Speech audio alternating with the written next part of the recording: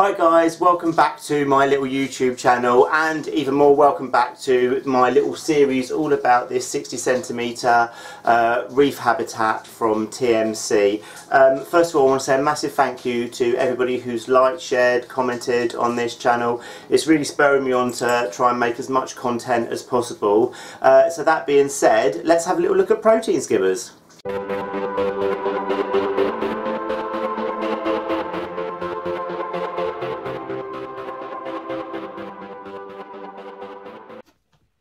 Hi guys, so back again, and today I'm going to talk all about protein skimmers and what they do and the advantages of having a protein skimmer on your reef tank.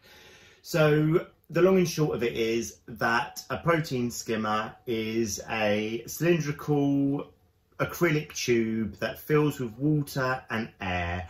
It gets mixed together, chopped up to make fine bubbles. Those bubbles attract fish waste, fish poop. It attracts like fatty acids and all sorts of things that are in the water before they break down into phosphate and nitrate, which are the things that can pollute the water. So you're going to essentially be creating mass of air bubbles which are going to become like a magnet to this dirt that's in the water.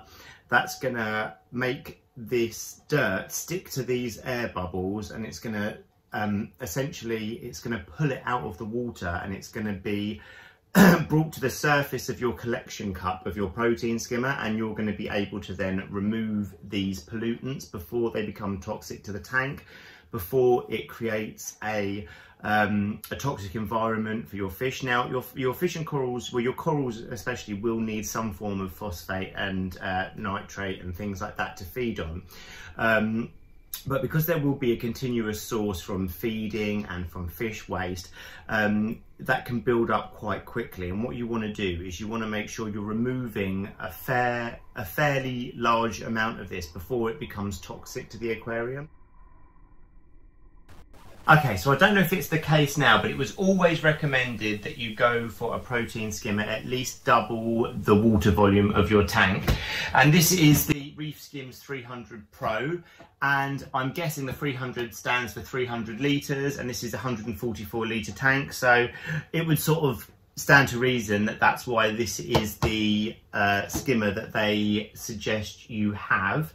And there's a few really interesting features. You know, I've had quite a few protein skimmers, and I really like a couple of the features that are going on with this. Considering it's such a reasonably priced skimmer, the fact that it comes with a DC pump that's completely like variable speeds means you can really control how much water is going into the skimmer, which means you can control the amount of skimmate that you're producing, because skimmers, when you first put them in your tank, have a tendency to overflow quite a lot, because like this tank I've just been ghost feeding it won't have the amount of nutrients in there to be pulled out. Plus I want to keep some nutrients in the tank. This is the reason why I haven't added the skimmer until now, is because I want to keep nutrients in the tank to feed the bacteria.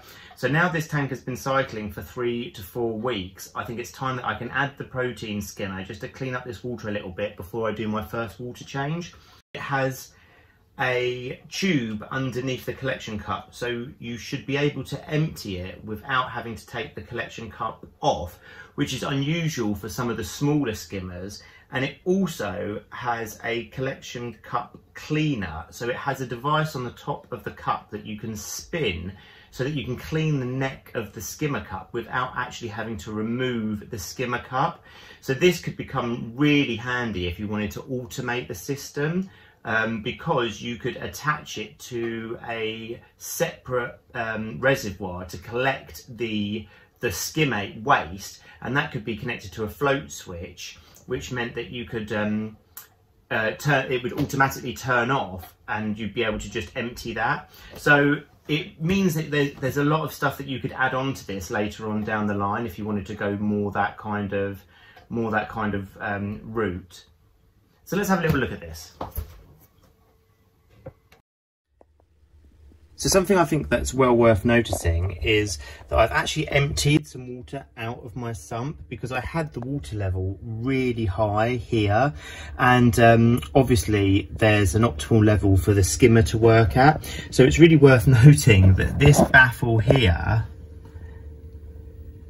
is actually going to keep this section of the sump at a constant height for the skimmer, and yeah, I should imagine it's going to be at the optimal level. So when you're filling your tank, actually this is going to be the chamber that the water level will change in. So what I've done is I've moved my auto top up sensor into this chamber now, because when it was higher than this baffle, yes, the water level would change through both, but now that it's lower than this baffle here, it's going to be this chamber. So you should always have your top up sensor with your return pump if you're going to run it as it should be run, which is lower. So then this is going to be a constant height chamber. So what I want to look at is seeing if it actually matches up with the water level on the skimmer. Skimmer's in, it's at the optimal water level line, as you can see, just there. Let's turn it on. I'm expecting it to properly overflow. Okay, so the skimmer's in and running. As I thought, it's just overflowing slightly, although not as bad as what I thought. You really want to aim for the bubbles to be around there in the neck. And you can see this one's just slightly a bit too frothy at the moment. But normally it takes a couple of days to a week or so just to bed in, get its slime coat, and yeah, to break in. So sometimes it takes a little bit of time to break in a new skimmer, but there's lots more adjustments you can do. You've got the gate valve here where you can let more water in or restrict the water, and then of course you can always restrict the airflow or increase the airflow, or you can run the tube outside, or you can add ozone. You can also use a little bit of egg crate and just raise the skimmer off the ground a little bit more, and you've got the controller that you can turn up or down. Alright, so here we are. It's been a couple of days now, and I'm really impressed because it's actually already started to create some skimmate here. So that's a really good sign, considering I'm only ghost feeding this tank. So the next thing I've got to get on top of is some more water tests to see if it's time to start adding some cleanup crew to this tank. And also I'm going to have to start thinking about light. Alright guys, so that's it for today, all about protein skimmers. I want to say a massive thank you to everybody who likes, comments, shares and subscribes to this channel. It really spurs me on. I think next time we're going to start looking at some light on this tank.